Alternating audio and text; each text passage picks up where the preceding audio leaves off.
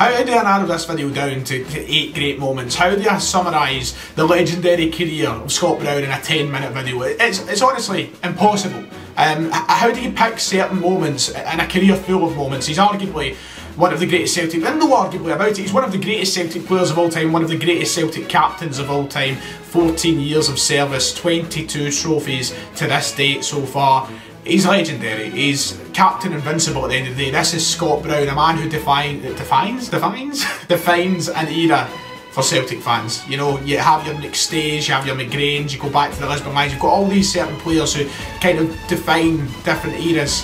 And he's one of them. Scott Brown defines, you know, he's been captain of Celtic for 2/3 of my lifetime. He's all I've ever known as a leader at Celtic Football Club, and the announcement has came that he will be leaving. I genuinely feel broken. Yet at the end of the season, Scott Brown will be going to Aberdeen as a player coach after weeks of speculation. We spoke about it in the latest edition of the podcast. But the news is official now. Celtic have released a statement. Scott Brown and Peter Law have both spoken, and it's an emotional one. You know, I didn't imagine that I'd see Scott Brown leave and go to another club. I thought he'd retire at Celtic. I thought he would, you know, go on to be a coach at Celtic. But look, there's so many positives and negatives to Brown leaving the club this summer. But ultimately, I think all Celtic fans can come together and saying a massive kind of thank you and come together to celebrate the career of Scott Brown at Celtic. Look, it's a shame that we're not going to be in the stadium to give the guy the send-off that he deserves. This is, you know, the best player we've had over the past 10-15 years. He's been the one that's led us into battle so many times, through many famous wins, through a quadruple treble, through all these moments. He's been the leader, he's been the captain, and through different managers there's been one guy who's present as a leader, and that's Scott Brown. So we all wish we could be in the stadium, and I'll be making plenty of videos between now and the end of the season where we talk about Scott Brown and we talk about his last few games as a Celtic player. Well, I'll reiterate that thanks, but today I've decided why not, off the back of that announcement, we look at the 8, because of the number 8, greatest moments in Scott Brown's Celtic career. Look, as I said, it's hard to pick 8. There's so many moments you can talk about. Before we get on with the video, 56% of viewers on this channel are not subscribed, so if you are new here or you've just not subscribed yet and you do come along regularly, please do us a favour, hit that subscribe button. We're trying to get to 26k. It would be much appreciated if it is your first time or such. If you enjoy what you're seeing, hit the button.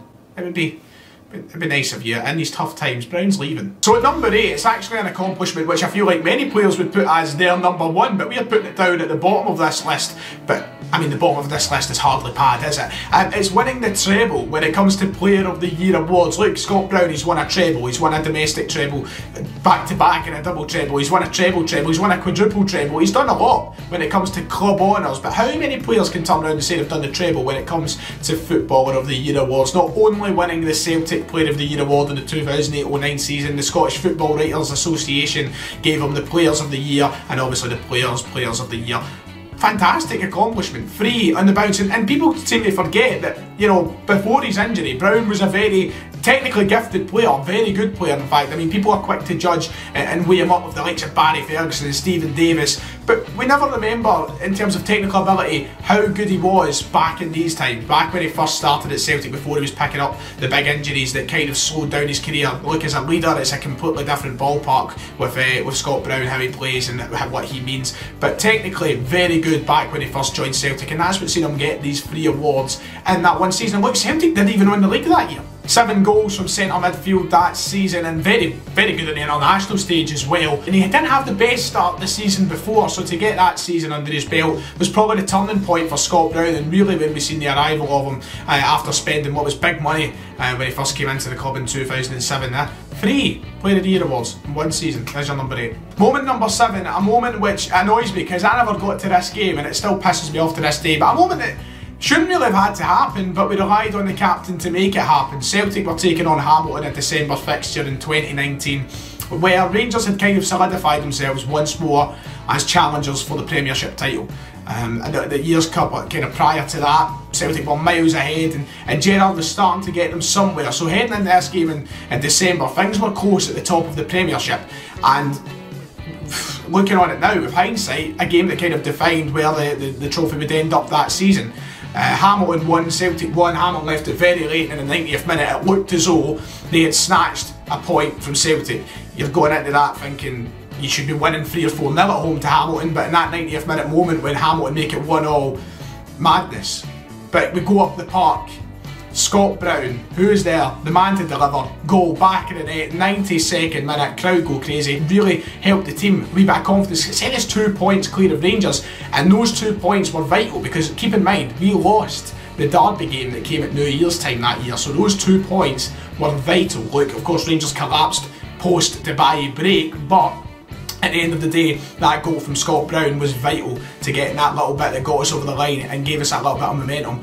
What a moment. I remember being at work and just across the road, hearing the crowd cheer in the 92nd minute after thinking that they had lost the game. Madness. I wish I was there, but there you go, number 7, a vital goal from the captain to take us closer to, what was that, 9 in a row season. Number 6 is simply signing Scott Brown. Look, this could place anywhere on this list. It could be number 1 because ultimately that's the moment that turned out to make him what he has now become. It could be number 8 because maybe it doesn't really count as so much of a moment in a Celtic shirt, but Scott Brown signing for Celtic was huge at the time. A record transfer between 2 Scottish clubs in the region, I think, of £44.5 million. Scott Brown coming to Celtic was huge for so many reasons. Number 1, we had landed one of the best young talents in Scotland, impressing everybody with his time at Hibs, but most importantly, Rangers thought they had him. Rangers really wanted Brown. You see the clips now, they always come back to haunt sometimes, with Scott Brown playing against Rangers at Easter Road with the Rangers fans singing it, Scott Brown, we're going to sign Scott Brown. They thought they were going to get him, and under the noses of Rangers, Celtic made the transfer happen, and just think how different things could have been if he signed for Rangers. Look, there's no denying how good a footballer he is, and he's definitely been a good footballer for Rangers too, but I think we can safely say he's one of the signings I'm glad we did finally make. Got over the line. You know, we've had a few sins that you think, oh, we should have got that over the line, but this is one that, if it went the other way, who knows how things could have went between both sides. Signing him was huge, can't underestimate the signing of Scott Brown. Also, how can we forget the clothes that he wore when he did sign for Celtic? A fashion icon, Mr. Brown. This moment for me is actually one, it's a bit underrated, it doesn't get spoke about enough, but at number 4 it's Scott Brown's goal against Hapoel Beersheva in the Champions League playoff round. Look, this goal was so vital, and I don't think we all kind of realised that at the time. When the game was finished and we walked away 5-2 winners, Scott Brown's goal didn't seem as important as what it should have been, because we nearly bottled it in the second leg, and look, we nearly bottled it in the first leg. So Scott Brown scoring there was probably the goal that kind of sent us through to the Champions League group stages for the first time in, what was that, 3 years at the time. This was Rodgers' first season. We had already been a bit shaky with that loss to Lincoln Red Imps, but that goal was probably the one that got us through to that group stage and seen us get those nights against Manchester City, for example. It was huge, and we don't talk about it enough. It was a massive goal, and it was something from the captain that, you know, you don't really expect. You don't expect him to go up the park and score late on in the Champions League game, but he managed to do it here, and I'm sure he doesn't regret it. Look, we were 3-0 up in that time. Somehow we managed to give away 2 goals. It was 3-2. We then went up 4-2, and you're thinking at that point, well, we'll take that, but 5-2, a win, and that goal, oof, the second leg was a lot closer than it should have been. It was huge, but we can't underestimate the importance of it. Now, I don't think a lot of people would include this in Scott Brown's best moments as a Celtic player, but I'm certainly going to, and I'll tell you why in a minute. Number 4 here, Scott Brown winning the PFA Player of the Year in 2018. Now, it doesn't seem mental, it's not a crazy thing, you know, Scott Brown, fantastic player. If anything, you expect him to win more Players of the Year if you like, but this one was huge because for so many years and so many times, fans, pundits, journalists, everybody had been kind of saying that Scott Brown was finished, Scott Brown was done. Brendan Rodgers brought a kind of resurgence to Scott Brown's career, and a resurgence that was so important for him. And so important for Celtic, because we've seen how vital he was in 2016 through till 2019. You know, he was still the captain, he was someone who we really needed around the club, and I think a lot of people forgot that completely.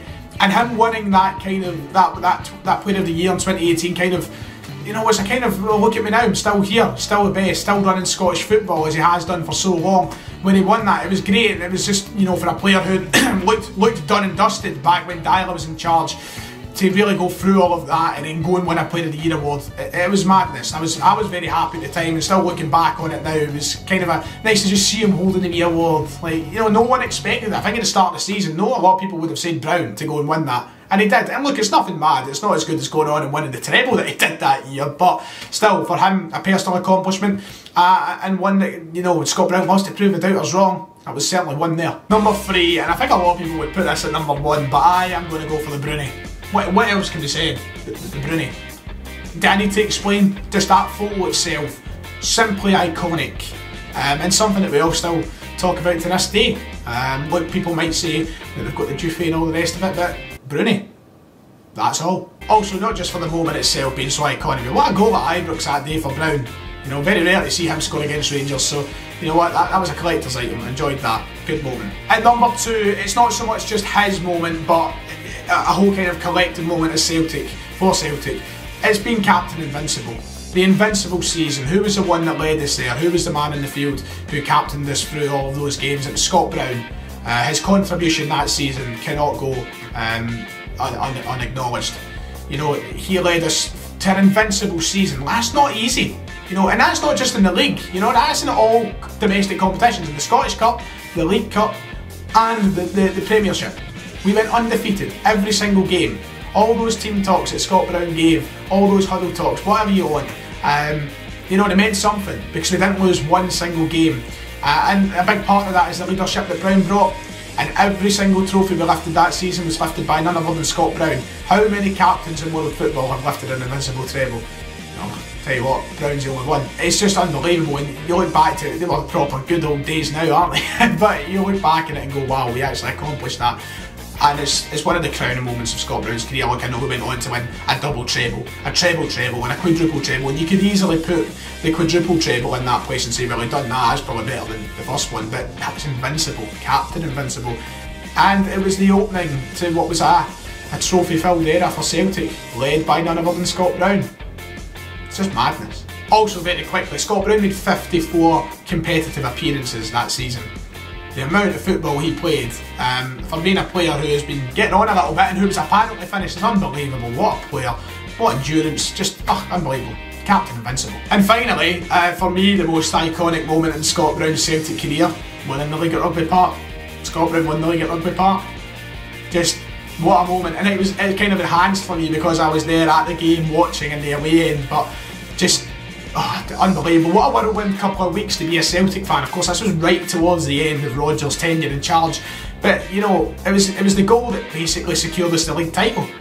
We knew we were on to win 8 in a row, and the party atmosphere was unbelievable, and a 0-0 game against Steve Clarke's Kilmarnock we knew it was going to be tough. It was so disappointing. It was such a poor game, and we felt like we were going to get nothing, and then bang, through the hook or by crook, whatever you want to say, that wee deflection or no, the way it bounces, whatever, I don't care. Scott Brown won the league at Rugby Park, and out of all the league titles Scott Brown had won at Celtic, those 10 league titles, that 9 in a row spell of titles as well, for him to score a goal that basically secured one of them, it was just a brilliant moment, and it kind of made that whole day iconic, and that kit icon and everything. It's just unbelievable. One of those days you'll always remember as a fan, being there especially. But Scott Brown won the league at Rugby Park, it just still makes me smile. And that does it, in my opinion. That's the 8 best moments with Scott Brown at Celtic. Look, there's so many moments, and I'm sure I've probably left out some of your guys' favourites. There's so many honourable mentions I could give to. Ultimately, put it this way, he's just unbelievable, incredible, immortal, a legend. All these words, a winner. He's going to be so hard to replace. He's the greatest captain I think we could ever ask for. You know, things are going to be weird without him, and certainly watching us lift trophies in the future for the next wee while or whatever, it's going to be weird not seeing him lift them. Something we're going to have to get used to, but look, what a career and what an effort he's gave every single step of the way, and we'll all miss him. We've got so much more time to talk about it. Let me know your thoughts in the comments below, and I'll see you next time.